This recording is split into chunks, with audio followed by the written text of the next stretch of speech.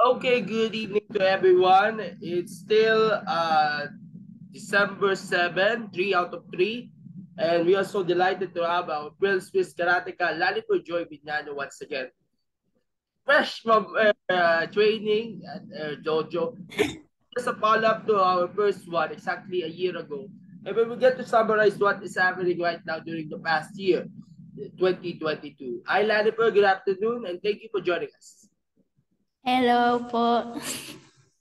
All right, and thank you so much. It's an honor to you, honor to have you again on our Young Karateka Discovery on our Zoom session here on Sports Corner PH. But let's get things down first. Kumusta na kayo?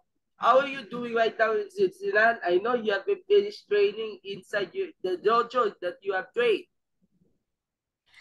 I'm doing good. I'm still in training. I have practice at maybe in 40 minutes again.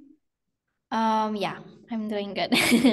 Okay, let's summarize first your moments that made you impact during your karate career in this year. That there are many podium finishes and recognitions that you have won.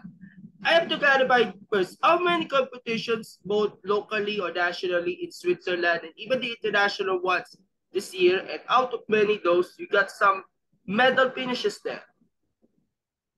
I'm not sure how many medals I've won this year, actually. I would, if I have to guess, I would say about around 20 medals, maybe.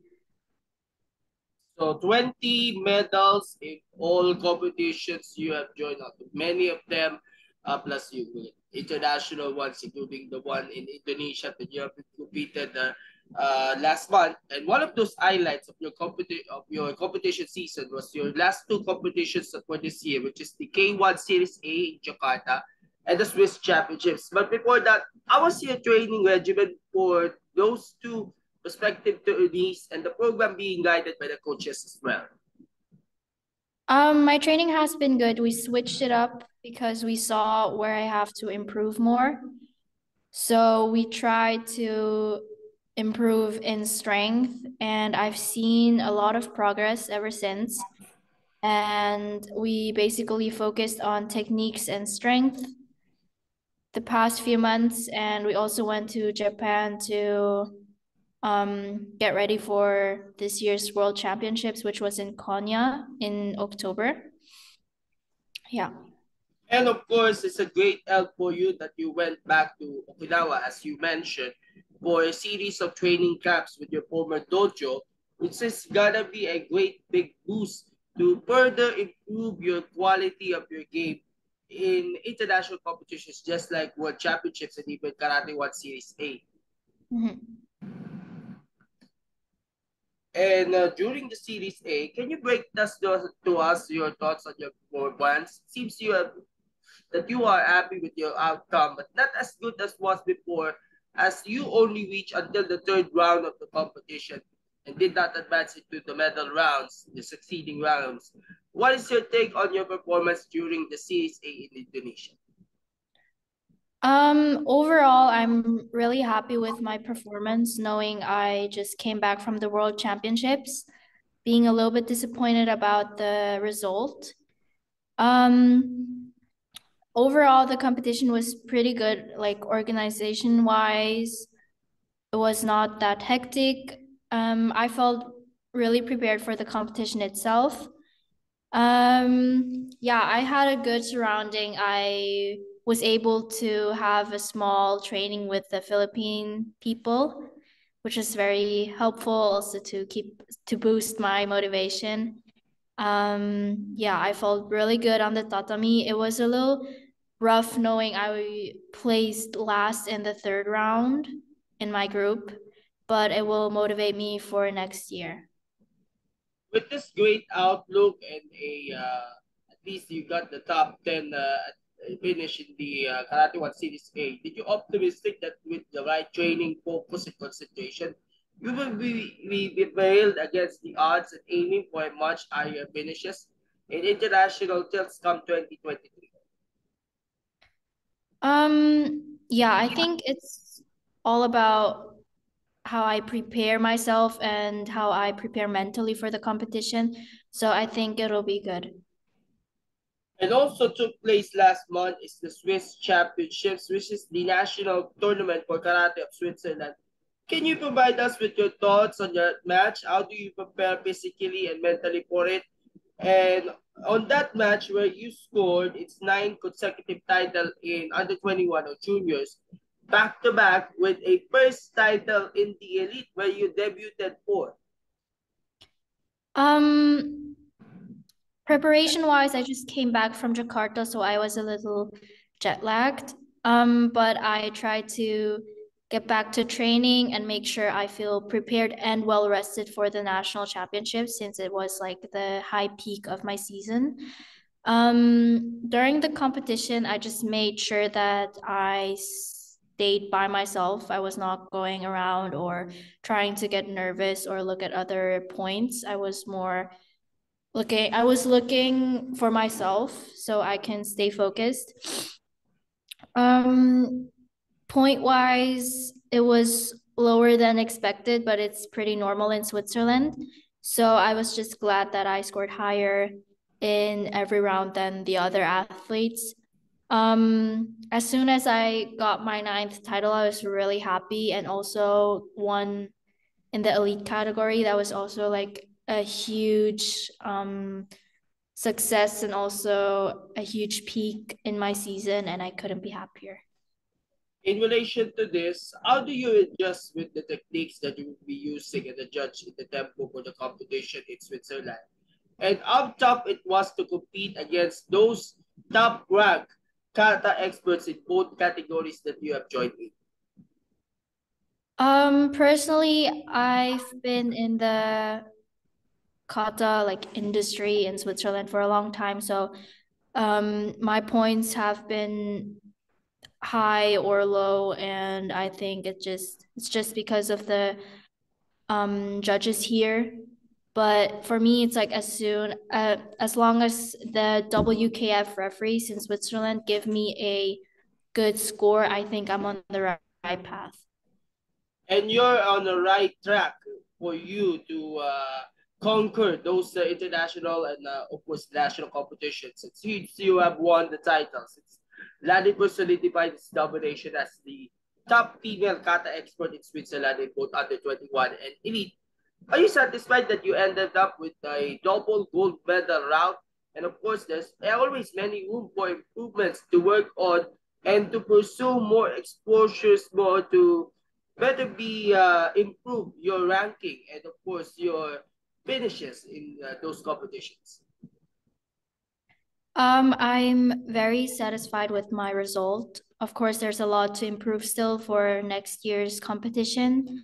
Um, which next year my first competition will be in Athens in January. So I can build up from how I performed at nationals, also how I performed in Jakarta, and I think I can like go up and aim higher next year. Okay, so aside from that first week, why by the way, is it a Karate 1 Series A or Premier League? Yung sa Series Okay, so Series A is in January in Athens. And then what else? What are the next competitions planning for scheduled for this year? It will be the European Championships, the Swiss Championships, and the Karate WKF World Championships, and the Karate One. Next year, the selections for European Championships, the junior ones in February, aren't out yet. So I'm aiming to select for that. That will be in February, like 2 or 3 weeks after Athens. I won't be attending in the Premier League in Cairo in January to prepare for Junior European Championships in February. After that, it will probably be the Youth League in Spain and the first qualification tournament for Swiss Championships. And while you're preparing for those competitions that you have mentioned earlier, are you gonna continue training at the dojo? Because we are spending the holiday season, taking rest, but you guys are gonna continue working on to train art and to play art for those competitions? And what are the passing marks that your coaches do on your improvements in your style of play in karate? Our dojo is open during the holiday season, especially because I have to prepare for the competitions. Coach wise, it's more we're looking forward to improve and make sure my performance is getting stronger than it was before. Yeah, that's pretty much how we're trying to schedule it right now.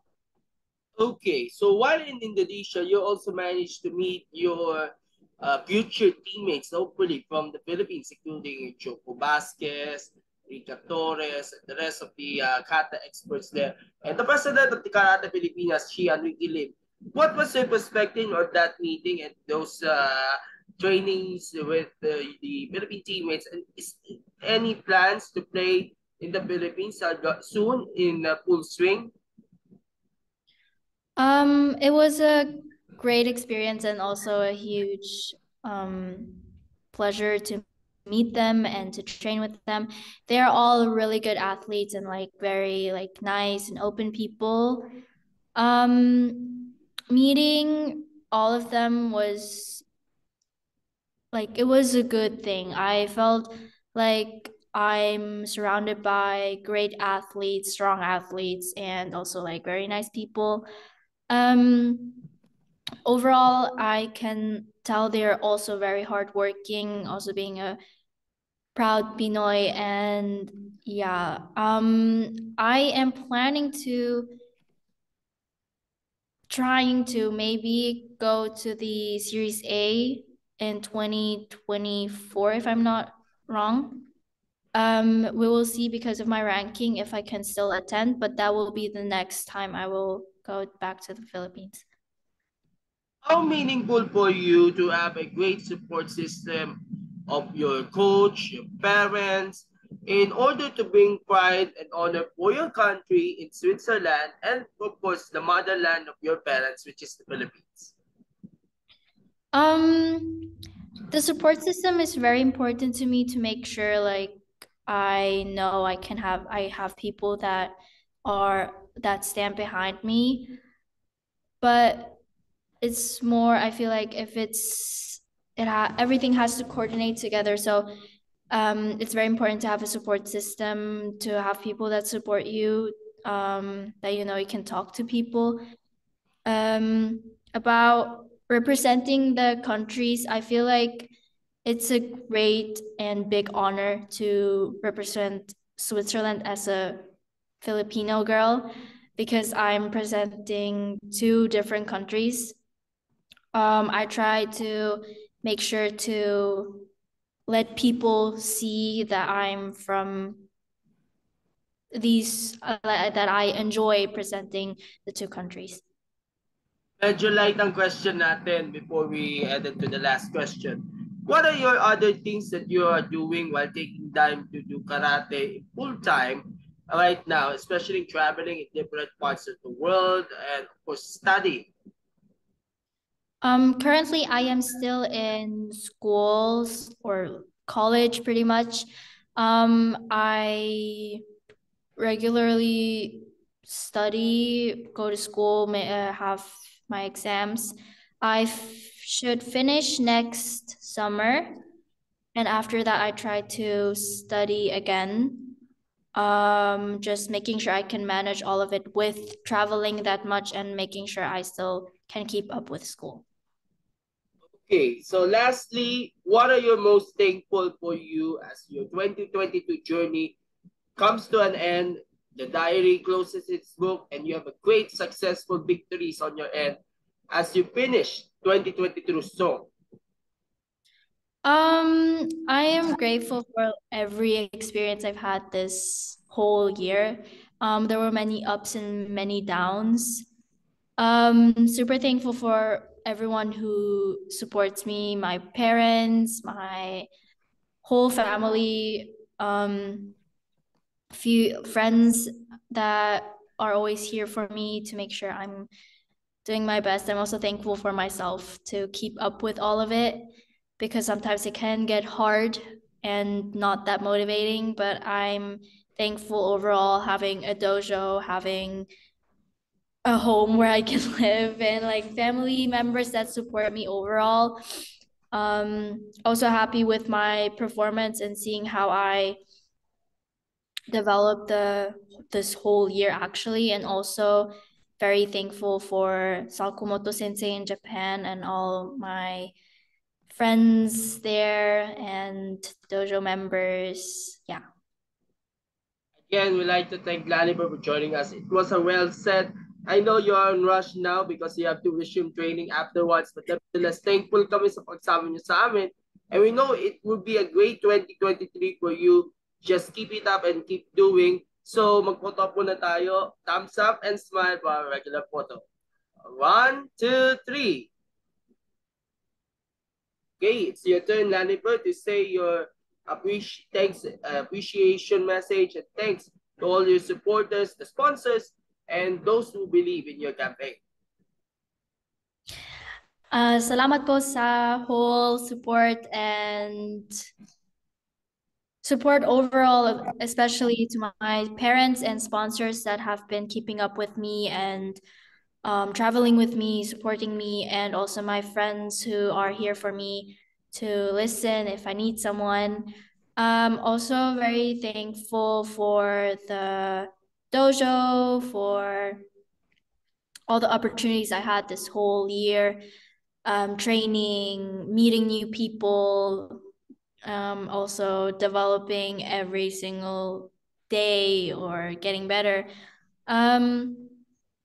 Just a huge thank you to everyone. Pretty much, I can't be more grateful because I feel like I need a good support system to keep up with everything because a lot is going on next to karate. So I'm really thankful for everyone.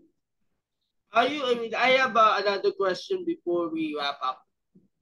Are you gonna have plans to visit the country someday for just a vacation and maybe to inspire many karate practitioners or the younger ones to try karate through some clinics or seminars if you are gonna invited in the country? If I ever get invited to give training or seminar or to be a part of it, I would definitely try and motivate people to keep it up and get better every day. So yeah, I would probably. And appreciate your support to us, appreciate your greatness, and of course, your acceptance for the invitation to talk to you. Well deserved victories, and we look forward for a brighter year 2023 for you, not in your karate career, and of course, your studies, and in your personal life na rin. And of course, we are proud to have you to support you by giving some post on our page to inspire many Filipinos to pursue karate and of course to bring honor to our country, not just in Switzerland but also in the country as well. So we are thankful for you for your support and for guidance as well. And see you around on our next interview, maybe next year as we. Yes. Bye-bye. Salamat po. Ingat Thank po. you. Maraming salamat. Bye-bye. Thank you po.